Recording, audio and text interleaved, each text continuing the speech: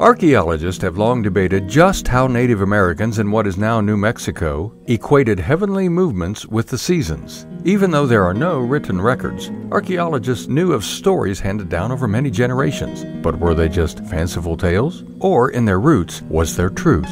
Historian Dave Townsend. Scholarly obligation is to try to bring as many sources as you can to bear on a particular point. In September 1977, archaeologist Pete Eidenbach helped decode the first prehistoric observatory in the Sacramento Mountains. The site, known as Wizard's Roost, is at 10,363 feet altitude in Lincoln County on a high ridge opposite Sierra Blanca Peak. This rock feature, what I think of as kind of an above-ground rock foxhole, enough space for one person to spend the night.